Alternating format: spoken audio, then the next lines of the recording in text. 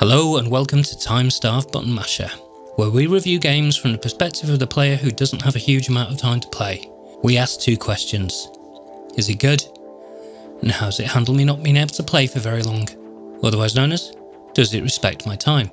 Today I'm looking at Dorfromantik, and in the interest of brevity, here's the short version. Is it good? Yeah, it's pretty good. Is it good for the short time gamer? Yes it is. Please like and subscribe. Now for the long version. Dorfromantik's almost like a game of dominoes, believe it or not, except six-sided dominoes.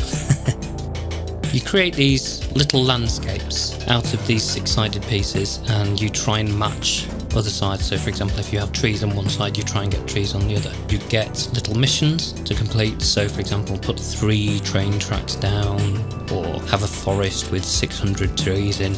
And these will add to your pile of tiles because you have a finite amount of tiles, and as soon as your tiles are gone, that's it. Your game is over. Is it actually a good game? Well, if you're into the whole chill vibes thing, then this could be good for you. If you come back from a hard day at work and you just want to chill out, you don't want to shoot people, you just want to sit there, watch something nice happen, do something that's not going to be too challenging, there's no time limits or anything like that, then this could be for you. This really could be for you. Now, does it do well for the shorter time gamer? Well, yeah, you exit and then you go back and you are exactly where you were before. So that's a given, that's gold. The rest of the game, there's not a huge amount more to it than that. There's long-term missions where you can lock little things like say a train station, etc. And that's fine, and that's great, and there are different modes. But the game mechanics always the same, so it's always going to be this little game of build a landscape out of dominoes.